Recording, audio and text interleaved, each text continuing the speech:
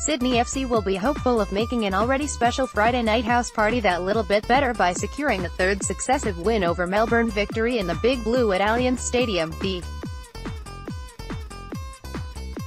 Premiers will lift the trophy after the game, but they will want to make sure they present the silverware to their supporters on a high note, following a win over their oldest rivals. And Sydney fans should be confident of exactly that happening. Since their surprise home defeat against Brisbane Ro in round 23, the Sky Blues have won every game, and that coupled with their recent record against Victory is cause for optimism. Sydney are unbeaten against Kevin Muscat's team since January 2016, at which point Victory had not lost to their lighter-hued rivals in 9 games. For Victory, there has scarcely been a better opportunity to end Sydney's dominance over them. Victory have a job to do. While destiny is out of their hands in the chase for third spot, all they can do is clinch a win against Sydney and await the result of Melbourne City's meeting with Wellington Phoenix on Saturday. Victory are without the festive mood, and there will be no guard of honour for the champions-elect after Kevin Muscat angrily denied a Sydney request for one had been received.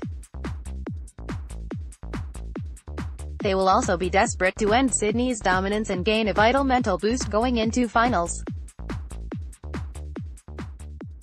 Assuming Victory remain in fourth, they will face Sydney once more in a semi-final if they can get past Adelaide United in week 1 of the playoffs at home.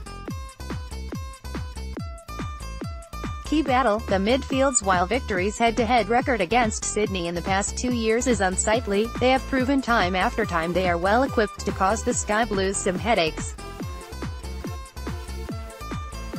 More often than not, their Achilles heel has been profligacy in front of goal, burning opportunities and failing to strike while the iron is hot. Play the same way and scrub up in front of goal, and Victory will be in with a chance of snapping their winless run against Graham Arnold's team. In order to do that, the likes of James Troisi, Terry Antonis and Carl Valeri must be prepared to press in midfield and take time and space away from Josh Brillante and Brandon O'Neill. Team News: Arnold has included Alex Wilkinson in his extended squad, meaning Ben Warland will likely be forced back down to the bench. Ryan Grant has also been named for what would be his first appearance since rupturing his ACL in the pre-season. Those minutes, though, would be as a substitute, if at all.